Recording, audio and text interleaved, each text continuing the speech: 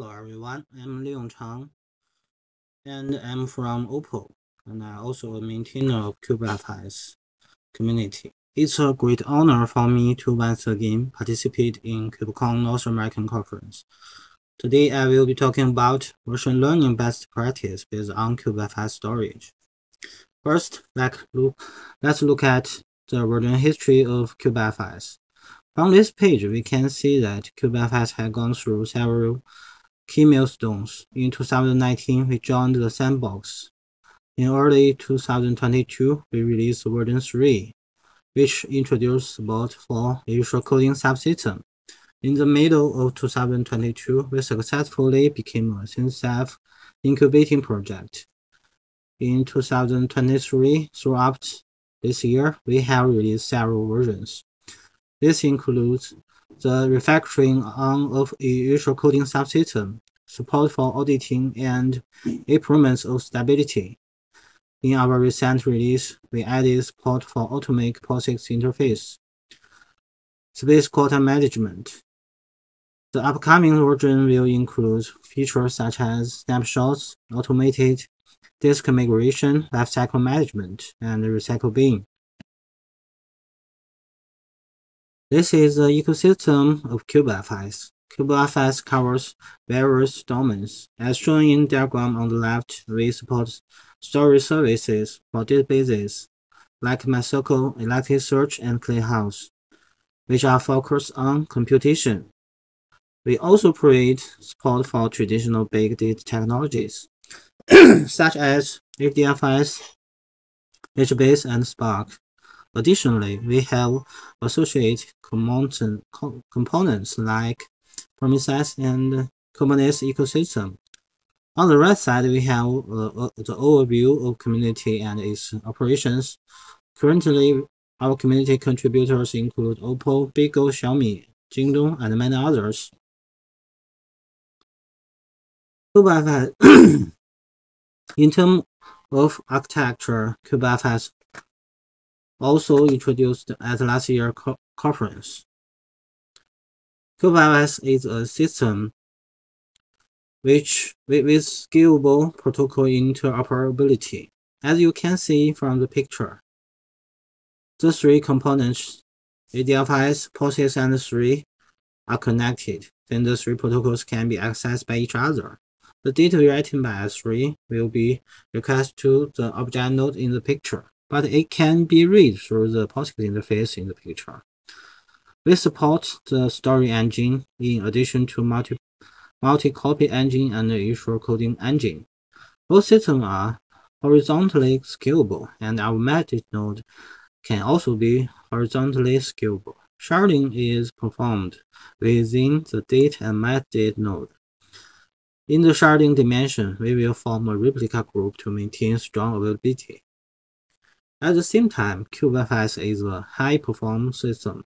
Our meta system supports a full memory metric organization based on B-tree. As will be mentioned later, we will provide a multiple-level cache system, especially on the client side.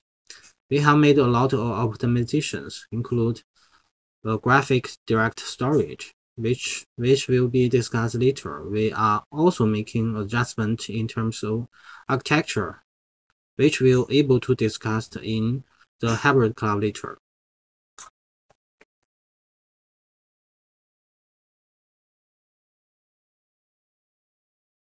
What you see in the diagram in our visual coding subsystem. The visual coding subsystem is an independent system.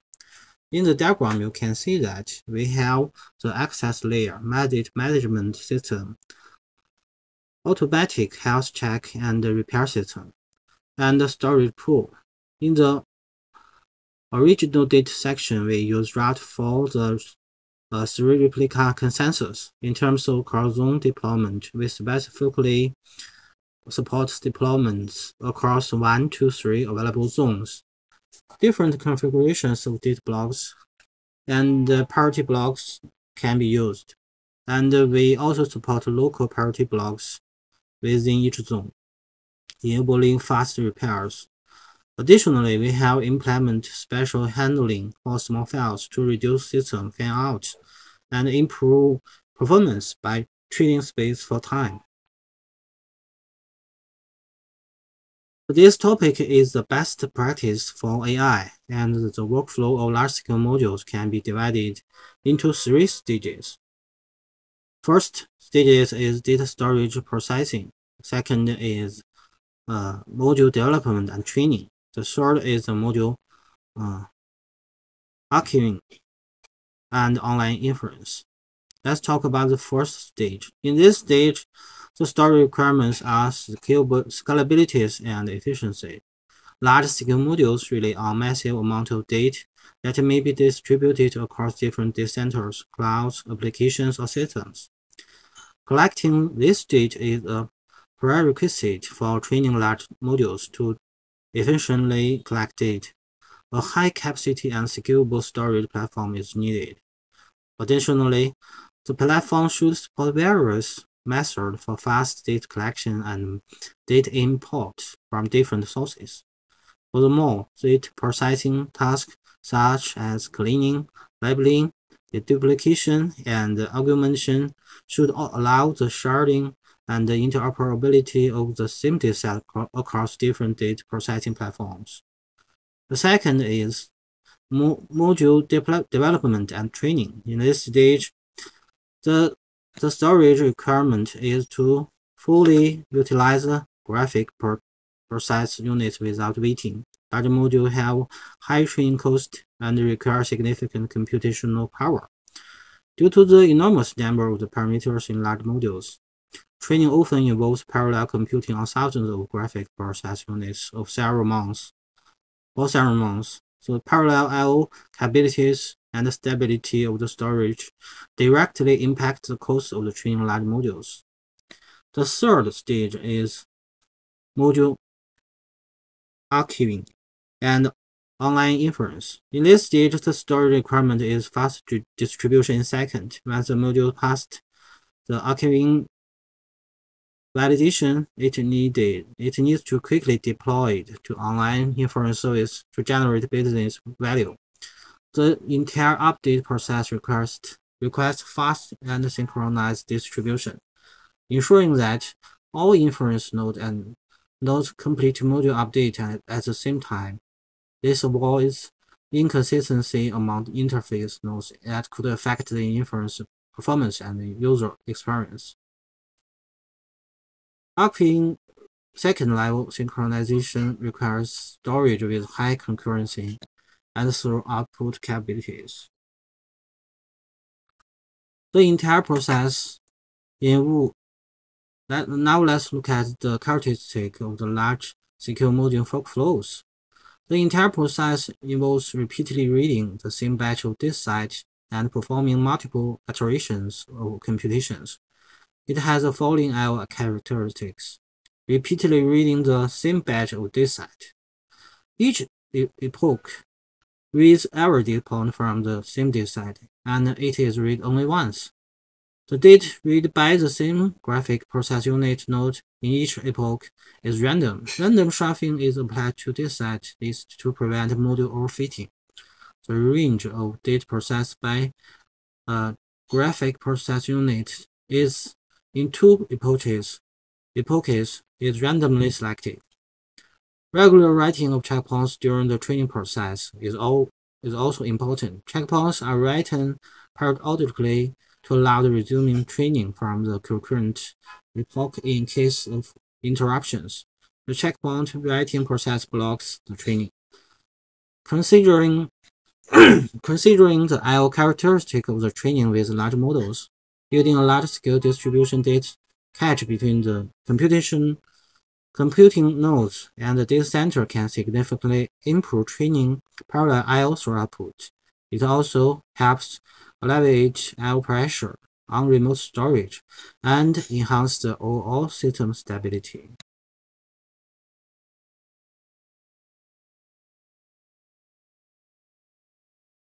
Now let's look at the challenges of large-scale module workflows. The first challenge is high capacity and efficient data interoperability.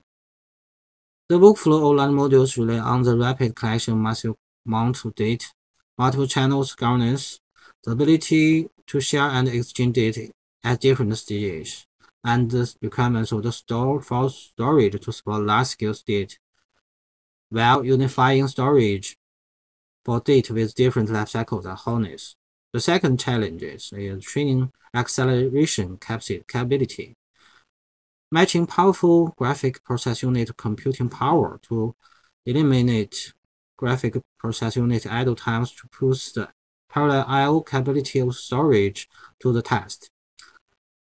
Sufficiently stable storage, fast checkpoint saving, and quick recovery after the interruption are crucial to avoid blocking training while interruption occur. Robust storage performance and stability are key to reducing the training cost of large modules. The third challenge is the accelerating checkpoint writing capability. Efficient checkpoint writing is important for sim modules process during training.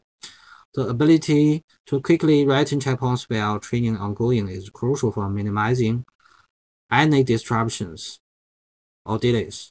The fourth challenge is rapid online deployment capability. The efficiency of module updates directly impact business benefit. The fast, frequent, and consistent distribution of gigabytes level module online environment requires high demands on storage, concurrent I/O, throughput, and streamlined process.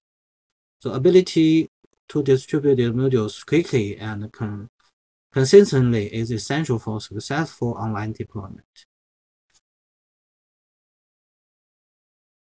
So let's look at the data interoperability. Throughout the entire workflow, large-scale modules data flows through different stages from the processing to module packaging and distribution.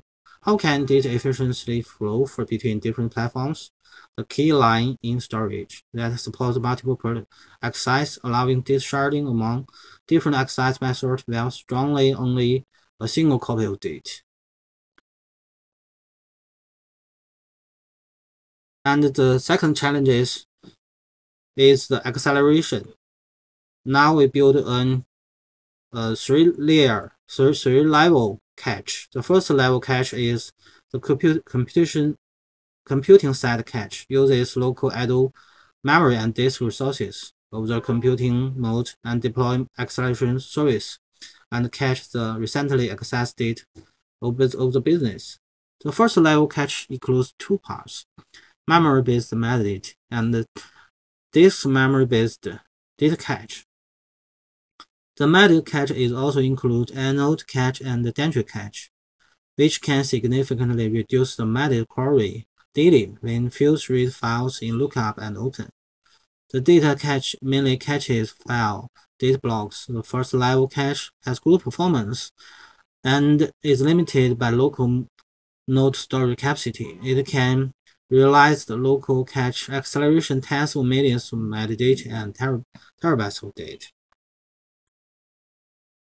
In terms of cache eviction strategies, the traditional LRU algorithm is not suitable for large-scale modules. Unlike a random hotspot access some private business scenarios, data reading in large-scale module training follows a regular pattern.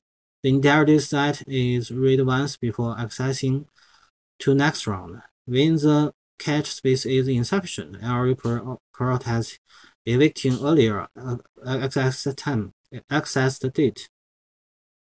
Due to the massive size of the data in large modules, if the cache space is smaller than the size of training dataset, cache breakdown can occur. This means that in the later half of the epoch, the data cached in the first half may be evicted, while this data is precisely what the subsequent iterations will need. The cycle leads to no cache hits in the later stages, severely impacting the effectiveness of the cache acceleration of the large modules and even causing negative effects. To address this reading characteristic of large modules, CubeFS provides two cache strategies. So another strategy is time to live caching. TTL is based on expiration time for data eviction, maximizing the cache of the data in the acceleration layer. Data remains in the cache until it reaches the TTL, ensuring cache hits across multiple iterations. These two strategies can be configured appropriately based on the actual scenarios and business needs. So now we have known that the first level has its shortage. So we developed the level 2 cache. The level 2 cache is an independent distributed cache system designed to be deployed on the business side, particularly in public cloud environment. From the diagram, we can see it supports hybrid deployment with multiple environments. Files are divided into 1 megabyte chunks and hashed into a slot array based on consistent hashing. The slots are assigned to flash groups, which can have one or multiple replicas, enabling deployment across multiple available zones. Additionally, the client side contrasts its own slot routing based on latency, achieving proximity-based access. The level 2 cache can be deployed in two ways, disk-based or memory-based. It can be distributed on the application side or deployed independently, leveraging the client cache capabilities and addressing the limitations and scalability issues of the level 1 cache. Compared to level 1 cache, accessing the level 2 cache requires network communication. However, it offers a large capacity, higher throughput, and can dynamically scale in and out. The level 2 cache is particularly suitable for accelerating data in large-scale module training scenarios ranging from hundreds of terabytes to petabytes. The level 3 cache. The level 2 cache is effectively utilizing client-side resources, but these resources may be limited. In the background system that uses error coding costs low, but performance may be bottlenecked. In such cases, there is a need for the acceleration system with a certain storage capacity that is also suitable for future architecture evolution. Therefore, the modified replica system is equipped with caching functionality, which will be further upgraded in the hybrid cloud scenario discussed later. Additionally, the L3 cache supports a large capacity preheating feature, allowing it to be preloaded in advance to meet the acceleration requirements of the business. The overall layout of the three-level cache is shown in the diagram. Level 1 and Level 2 are suitable for caching support for public cloud, while Level 3 is ideal as an acceleration cache for ultra-cold storage system. Each level also supports regional affinity for caching. By leveraging the three levels in combination, the requirements for large-scale module training in scenarios such as from public cloud to private cloud can be addressed effectively.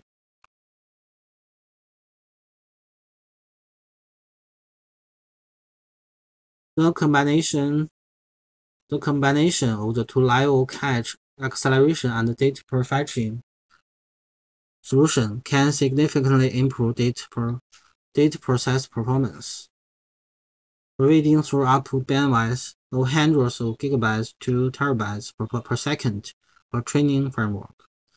This means the L bandwidth requirements for parallel training of large modules with thousands of graphic process units. Moreover, the design of Level 1 cache and Level 2 cache allows for modularity, enabling business to deploy them as needed to meet the requirements of business scenarios. For language modules, with data sizes in range of several terabytes requiring small byte level arrays with strict latency requirements. Layer 1 cache is suitable. On the other hand, for image modules that typically have larger data volumes and limited local storage space on computational nodes, caching data in the level 2 cache based on high-performance SSD would be more appropriate.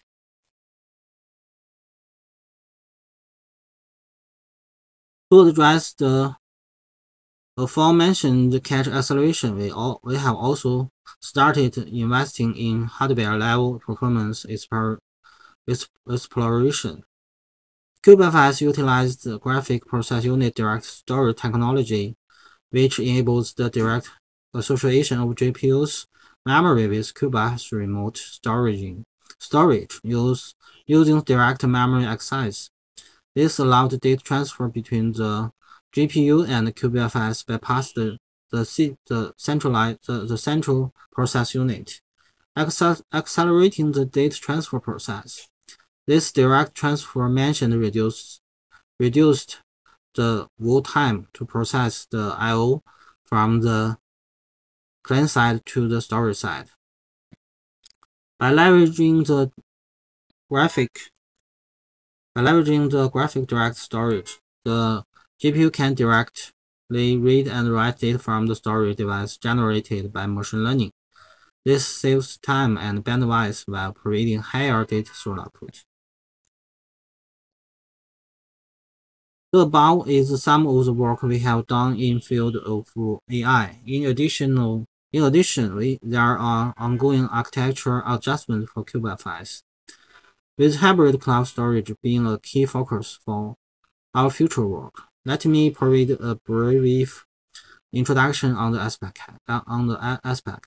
Hybrid cloud storage refers to combination of and integration of on-premise storage infrastructure with cloud-based storage services. It aims to leverage the benefits of both environments, allowing organizations to store and manage data across multiple locations, including their own data centers and public cloud platforms. The hybrid cloud business represents a leap for CubeFS in terms of data storage. Initially, we consider hybrid cloud storage to address the cost issues of CubeFS, aiming to achieve cost control through data tiering. However, we discovered that leveraging the lifecycle concept based on S3 storage enables better data mobility. Data can occur within a pre-cloud cloud, within availability zones, across zones, and even between public and private cloud. Furthermore, data mobility can span different storage systems, covering various backend systems within a unified namespace, metadata management, acceleration system, and flexible support for different storage subsystems. We can effectively meet the diverse data storage needs of different business scenarios. A unified namespace enables directives to correspond to different storage systems, providing greater convenience in meeting various business requirements.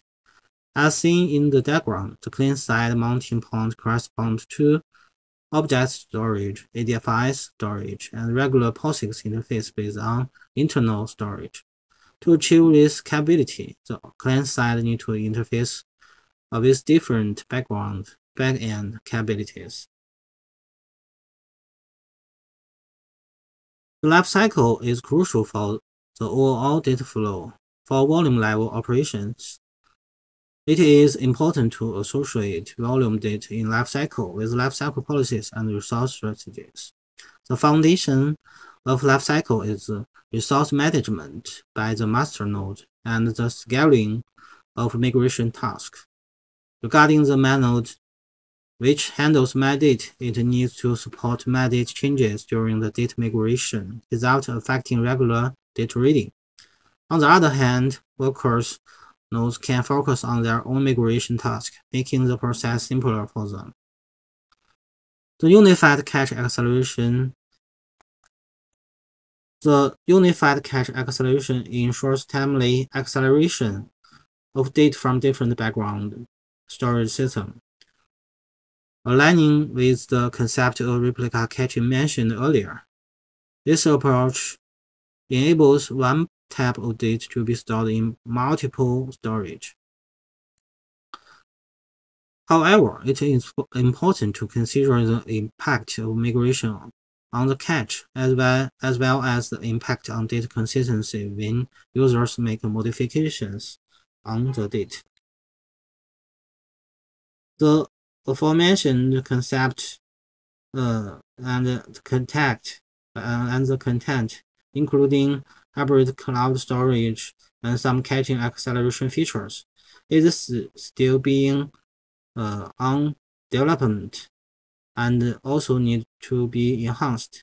Some of these features still will be released in the future, and some is already on the open source branches. Thank you all. My speech ends here today. Welcome everyone to visit our website, join the community. Thank you.